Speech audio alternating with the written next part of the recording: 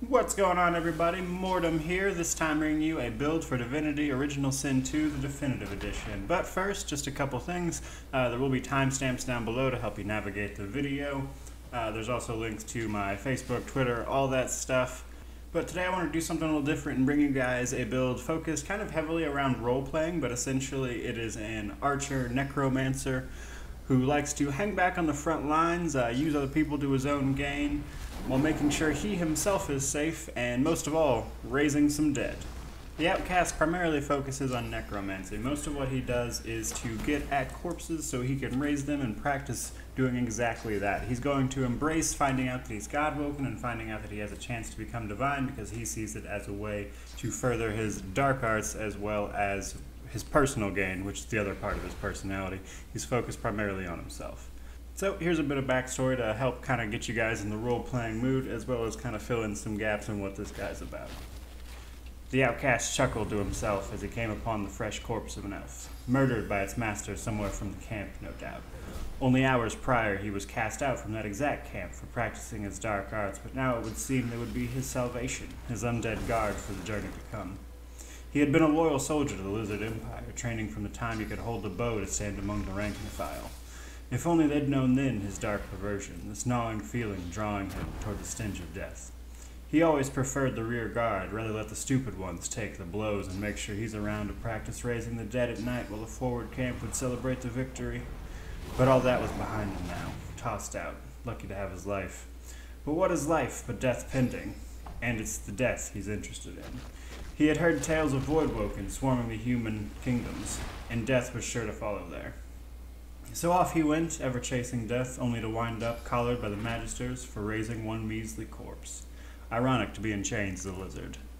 So the Outcast is essentially all about himself. Everything he does is for personal gain. That said, he's more than willing to put up a front. That's actually kind of what he's used to. He's willing to pretend to be someone else for the sake of personal gain. He's willing to work with others for the sake of personal gain. But to that end, he always has a bow and he's always away from the danger. He lets other people take the hits.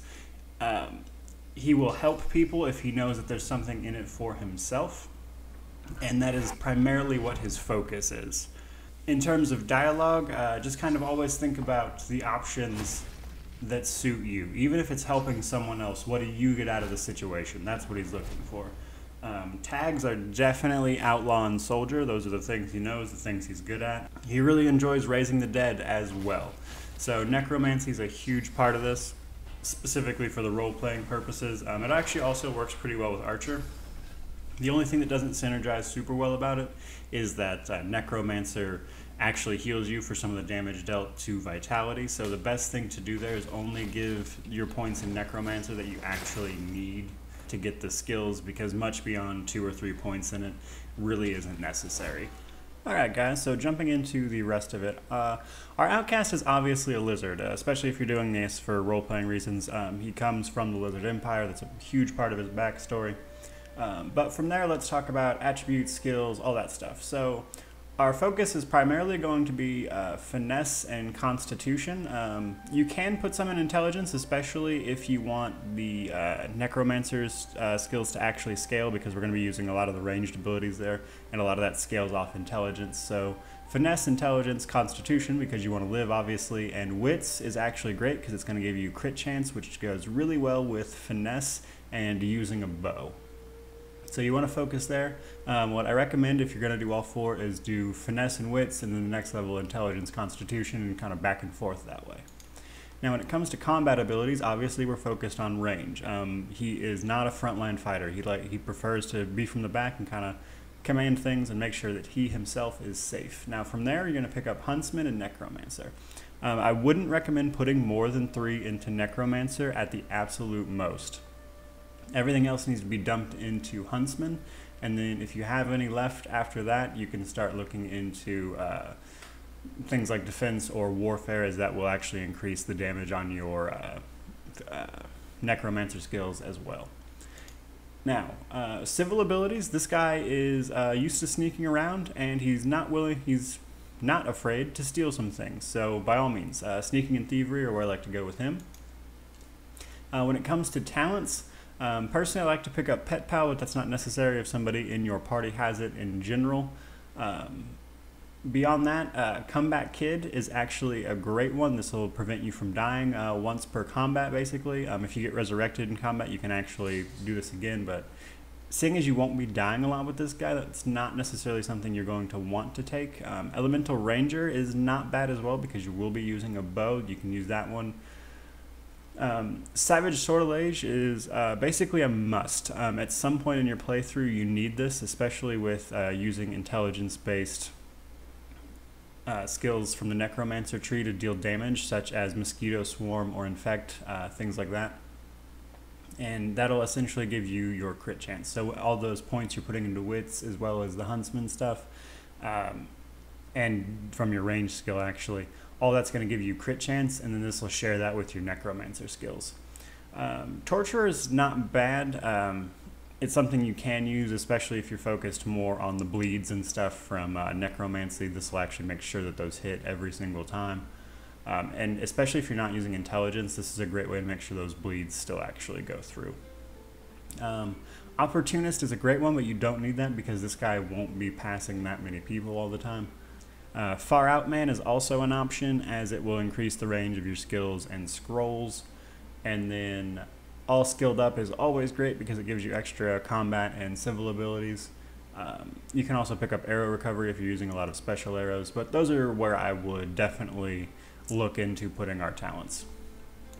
Now, for our tags, Outlaw and Soldier are the ones you should be picking at character creation because he is an outlaw, as he's been thrown out, and he has spent most of his life in the Lizard's army.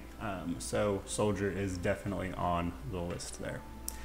Now, going from there, our gear is largely going to be the finesse-based stuff. So this is going to kind of give you mixed protection against physical and magic, but it's also going to give you plus finesse, plus huntsman, all your sneak stuff basically is what that's going to give you, and that's important to this guy's character. So that's definitely where you're going to be there.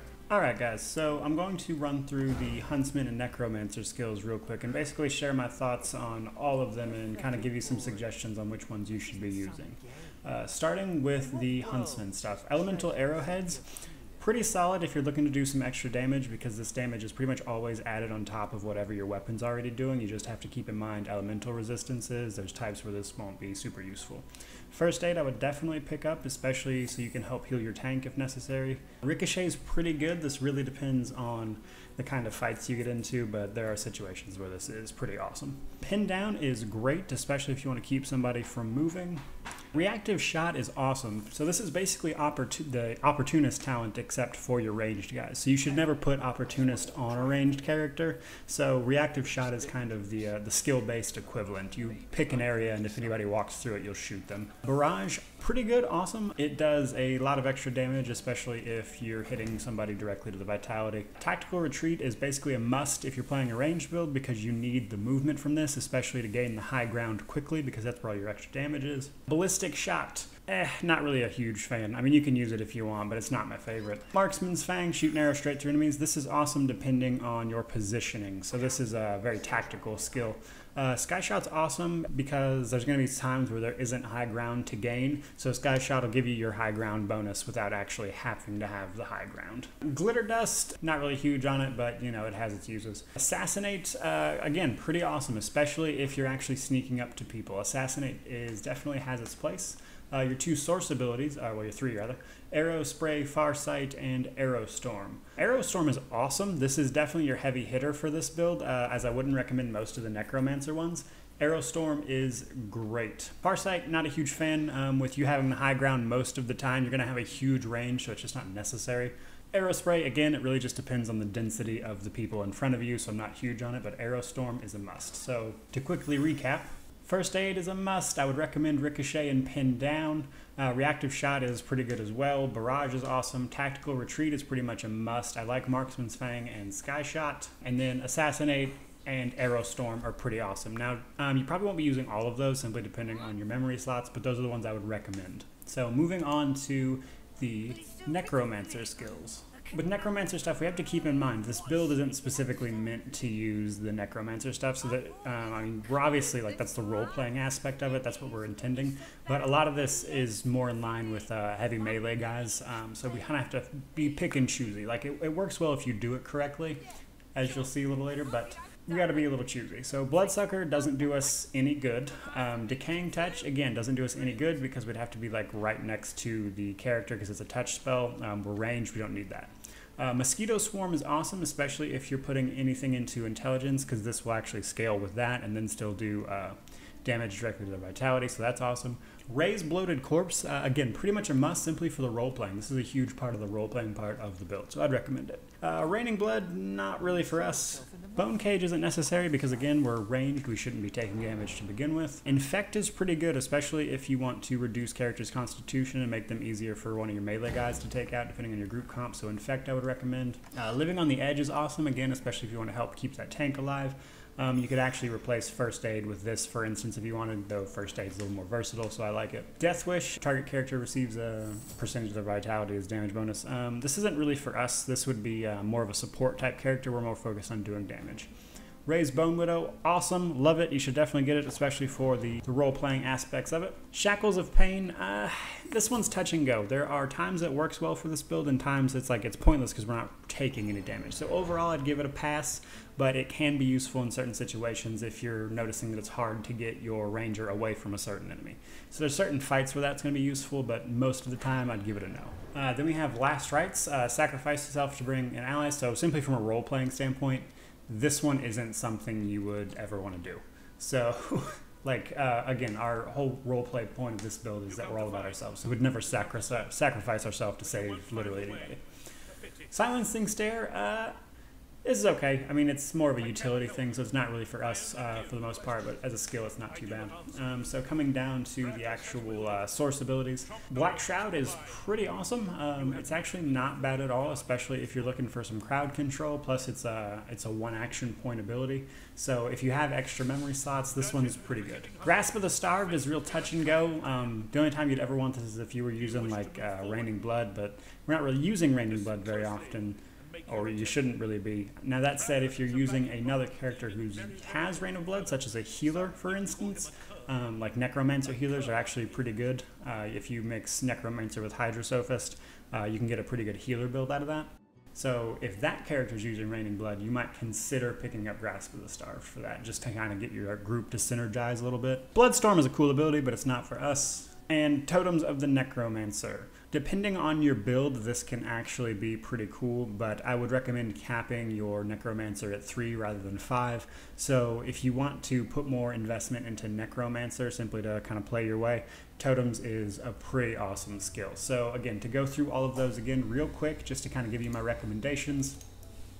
Bloodsucker, no. Decaying Touch, no. Mosquito Swarm, yes. Raise Bloated Corpse, yes. Bone Cage and Raining Blood, no. Infect, yes. Living on the Edge, maybe. Death Wish, no. Raise Bone Widow, yes. Shackles of Pain, maybe. Last Rites, definitely no. Silencing Stairs, a maybe. Black Shroud, maybe. Grasp of the Starved, no. Bloodstorm, no. Totems of the Necromancer, maybe. So there you go, guys. There are my skill recommendations for you. And with that, I think we're pretty much down to the strategy. So if you couldn't kind of get what I was saying earlier, your goal with the Outcast is to hang back, let the stupid tanks take the damage, and you pick off the enemies. Everything you do role-playing wise should again be in your best interests.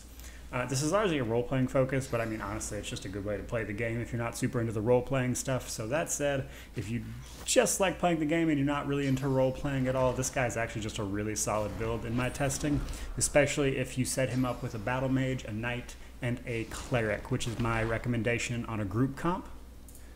And there you go, guys. There is the Outcast. I hope you enjoy it. Let me know how you feel about it in the comments down below. I've had a blast with it. I hope you guys do as well. I'd love to hear any feedback you have at all about it. But have a great day. Hope you stick around and subscribe.